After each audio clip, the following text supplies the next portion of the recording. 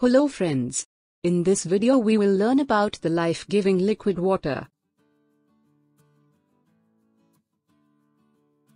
Water is essential for the existence of life. Without water, there would be no life on the earth. Just like other living organisms, we also need to consume water to survive. About 97% of water present on Earth is salt water found in the oceans. It is not suitable for human consumption. Less than 3% of Earth's water is fresh water. We need fresh water to survive. We are getting a good response from our viewers.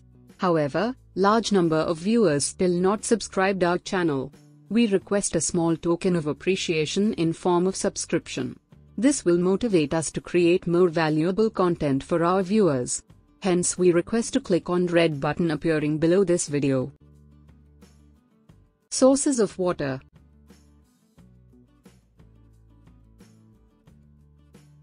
Rainwater.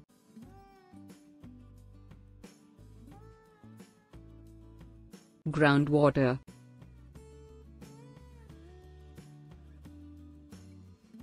Surface water.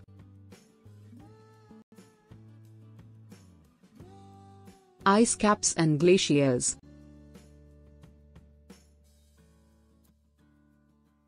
Ocean water. Rainwater is the main source of water. Rainfall occurs when the water vapor in the air condenses. It is considered purest form of water.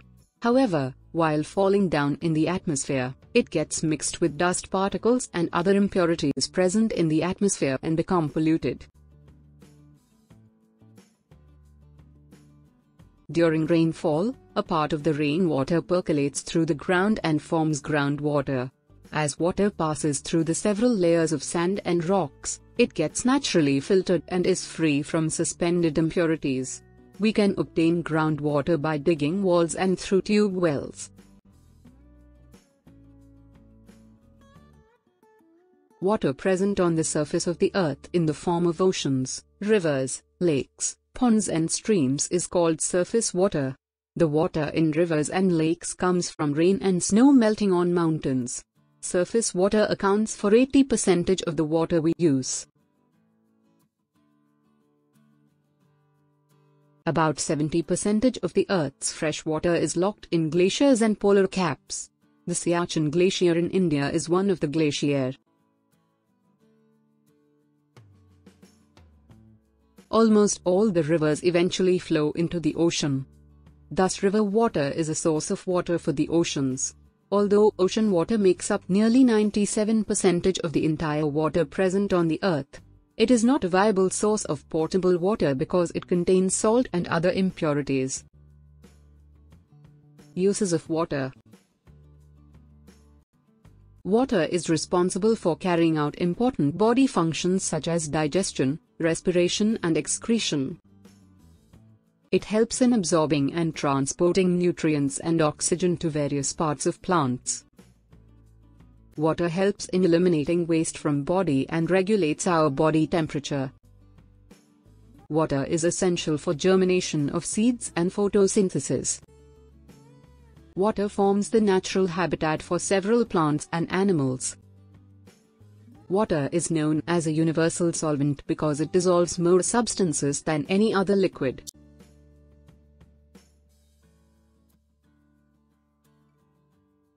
Water is used in making several things such as soaps, medicines and fabrics. Water in dams is used for generating electricity. Water is used to transport goods and people in ships. Water is used in many industries such as paper, fertilizers and chemicals. Water is used for cooking, bathing and washing. Water is used to irrigate fields and grow crops. Water is also used as a fire extinguisher. States of water. In nature, water occurs in all the three states of matter: solid, liquid and gas. These three states of matter are interconvertible. When water means liquid is cooled to 0 degrees Celsius, it changes to ice that is solid. The process by which a liquid changes to its solid form on cooling is known as freezing. When water is heated to 100 degrees Celsius, it begins to boil and changes into vapor. The process by which a liquid changes to its gaseous form on heating is known as vaporization. On cooling the water vapor, it gradually changes back to water. The process by which a gas changes to its liquid form on cooling is known as condensation. The process of changing from a solid to a gas without passing through an intermediate liquid phase is known as sublimation. Water has unique properties that are different from most other liquids. Let's learn about special properties of water. Water expands when it freezes, whereas almost all other liquids contract when they freeze. The solid form of any liquid is heavier than the liquid form, but the solid form of water, that is ice, is lighter than its liquid form. Since molecules are not closely packed, solid form of water is less dense than liquid water. As a result, ice floats on water. This unusual property of water is important in nature. In the areas with low temperatures, the upper layer of water freezes. Since ice is lighter than water, it floats on the surface of water bodies. The frozen layer of ice insulates the water underneath from the freezing temperature above. This allows aquatic plants and animals to survive extreme cold conditions. Water cycle.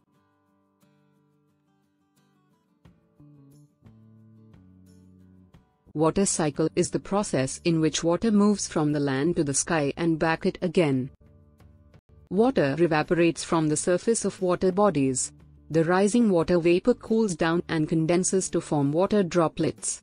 These water droplets collect together to form clouds. As more and more water vapor cools into the clouds, the water droplets that form the clouds become larger and larger. When the clouds become too heavy, water falls down to the ground as rain. The process by which water vapor present in the atmosphere condenses and falls down as rain or snow is known as precipitation. This rainwater collects together to give rise to different water bodies. The water in these water bodies evaporates due to the heat of the sun, and the cycle continues. This cyclic movement of water from the earth to the atmosphere and back to the earth makes up the water cycle. Rain plays a crucial role in replenishment of water on earth. During summer the temperature is high. Thus there is a greater loss of water from the surface of the earth due to excess evaporation and transpiration. This leads to scarcity of water.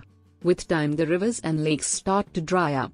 The soil also becomes dry due to transpiration and there is no addition of water. This condition is called drought. If such a condition persists for a long period of time, the plants and animals die. As a result, there is less food for people to eat. Such lack of food in a region for a considerable period of time is called famine. In a famine, people die of starvation and dehydration. Sometimes, heavy rainfall causes rivers to flow beyond their banks and the water spills onto the land. Floods generally develop over a period of days. Water pollution. Water pollution occurs when a water body is adversely affected by the addition of large amount of unwanted materials into it. Water pollution affects rivers, lakes and oceans all over the world, which consequently harms human health and the natural environment. Main causes of water pollution: use of large amounts of herbicides, pesticides and fertilizers by farmers in their farms that are washed away by rainwater into nearby rivers. Waste and sewage generated by factories and houses can get into the water supply. Littering on the water is an additional source of water pollution.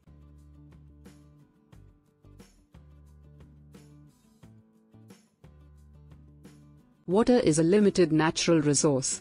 Therefore, we must make efforts and initiate steps to conserve water. Water conservation means using water wisely. As responsible citizens, we must understand the need to conserve this natural resource. We can do so by taking a few simple actions as: water your lawn and garden in the morning. Avoid flushing the toilet unnecessarily. Don't let water run through taps unnecessarily. Water from your roof. Collect water used for rinsing fruits and vegetables. A dam is a barrier constructed to hold back water and raise its level, forming a reservoir behind it. Dams generally serve the primary purpose of retaining water, while other structures such as floodgates are used to manage or prevent water flow into specific land regions. In addition, dams are used to generate electricity. Rainwater harvesting. Rainwater normally runs into drains, rivers and ocean. Some of it seeps through the soil and collects as underground water. Only a very small portion of the rainwater is retained on land. Hence we should try to collect the rainwater rather than allowing it to run off without being used. This can be done by rooftop rainwater harvesting. Rooftop rainwater harvesting is a method of collecting rainwater from the rooftops of houses through pipes into a water tank. This saves money on water bills by using your own water source. Watering for your garden helps the environment through giving back to the water supply. Hope you understand everything about water, their sources, water pollution and water conservation.